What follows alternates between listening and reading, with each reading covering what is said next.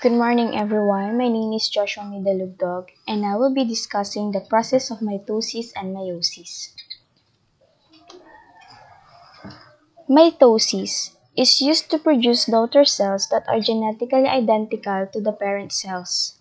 The cell copies or replicates its chromosomes and then splits the copied chromosomes equally to make sure that each daughter cell has a full set.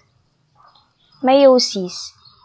Meiosis is used to make special cells, sperm cells and egg cells, that have half the normal number of chromosomes. It reduces the number from 23 pairs of chromosomes to 23 single chromosomes. Then cell copies its chromosomes, but then separates the 23 pairs to ensure that each daughter cell has only one copy of each chromosomes. A second division that divides each daughter cells again to produce 4 daughter cells. Mitosis. Your body contains trillions of cells, but you started life as a single cell, a fertilized egg cells. This cell then divided and divided to make more cells through a process called mitosis. Mitosis is a way of making more cells that are genetically the same as the parent cells. It plays an important part in the development of the embryos and is important for the growth and development of our body as well. Mitosis produces a new cells and replaces cells that are old, lost, or damaged. In mitosis, a cell divides to form new identical daughter cells. It is important that the daughter cells have a copy of every chromosome, so the process involves copying the chromosome first and then carefully separating the copies to give each new cell a full set. Before mitosis, the chromosomes are copied. They then coil up, and each chromosomes look like a letter X in the nucleus of the cell. The chromosomes now consist of 2 sister chromatids. Mitosis separates these chromatids so that each new cell has a copy of every chromosomes.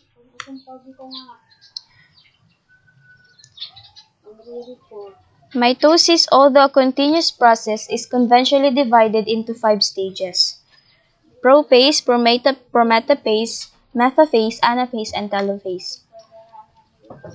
Prophase. Prophase occupies over half of mitosis. The nuclear membrane breaks down to form a number of small vesicles, and the nucleus disintegrates. A structure known as the centrosome duplicates itself to form 2 daughter centrosomes that migrate to opposite ends of the cell. The centrosomes organize the production of the microtubules that form the spindle fibers that constitute the mitotic spindle. The chromosomes condense into compact structures. Each replicated chromosome can now be seen to consist of 2 identical chromatids held together by a structure known as centromere. Prometaphase. The chromosomes, led by their centromeres, migrate to the equatorial plane in the midlane of the cell at right angles to the axis formed by the centromeres. This region of the mitotic spindle is known as the metaphase plate. The spindle fiber binds to a structure associated with the centromere of each chromosome called a kinetochore.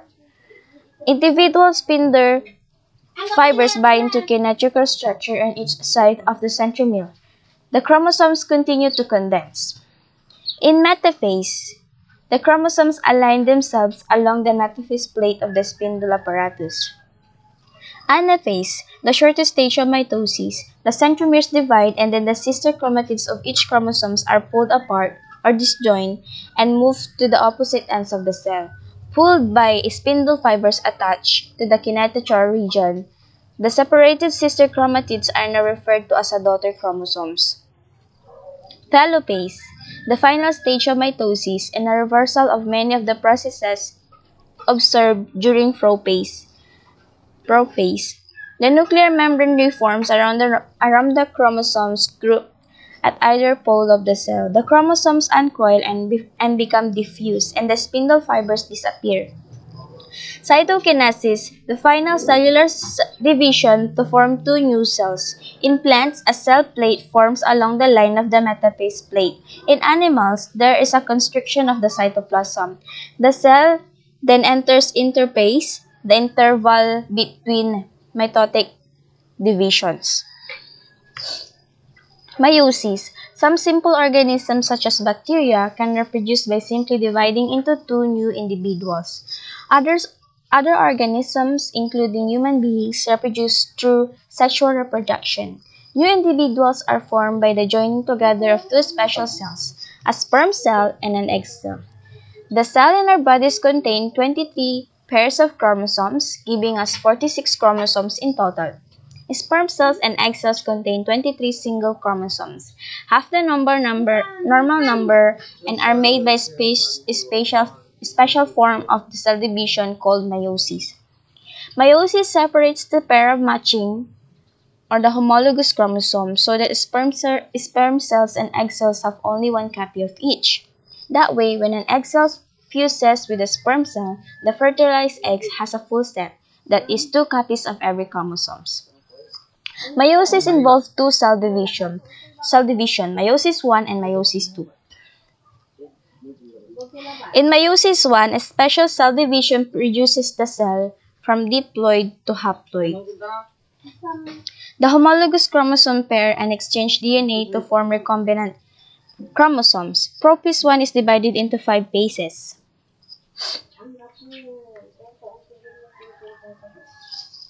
Leptothene, chromosome starts to condense. Zygothene, homologous chromosomes became closely associated to form pairs of chromosomes, consisting of 4 chromatids. Pachythene, crossing over between the pairs of homologous chromosomes to form chiasmata. Diplothene, homologous chromosomes start to separate but remain attached by chiasmata. Diakinesis, homologous chromosomes continue to separate and chiasmata move to the end of the chromosomes. From metaphase 1, spindle apparatus form and chromosomes attached to spindle fibers by kinetochores. Metaphase 1, homologous pairs of chromosomes arranged as a double row along the metaphase plate. The arrangement of the paired chromosomes with respect to the poles of the spindle apparatus is random along the metaphase plate. Anaphase 1, the homologous chromosome in each bivalent are separated and moved to the opposite poles of the cell. Telophase 1, the chromosomes become diffuse and nuclear membranes reforms. Cytokinesis, the final cellular division to form two new cells followed by meiosis 2. Meiosis 1 is a reduction division. The original diploid cell had 2 copies of each chromosomes. The newly formed haploid cells have 1 copy of each chromosomes. Then meiosis 2. Meiosis 2 separates its chromosomes into 2 chromatids. The events of meiosis 2 are analogous to those of a mitotic division, although the number of chromosomes involved has been halved. Meiosis generates genetic diversity through the exchange of genetic material between homologous chromosomes during meiosis 1, the random alignment of material and paternal chromosomes in meiosis 1, and last, the random alignment of the sister chromatids at meiosis 2. That's all for the process of mitosis and meiosis. Thank you for listening.